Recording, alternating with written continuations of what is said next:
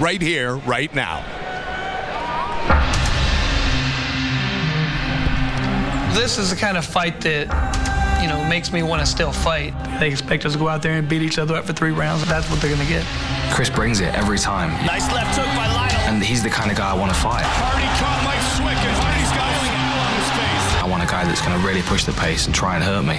And that gives me opportunities to hurt him, and that's exactly what I'm going to do. I want to knock his head off, and I know he wants to knock mine off. Lytle's landed some bombs.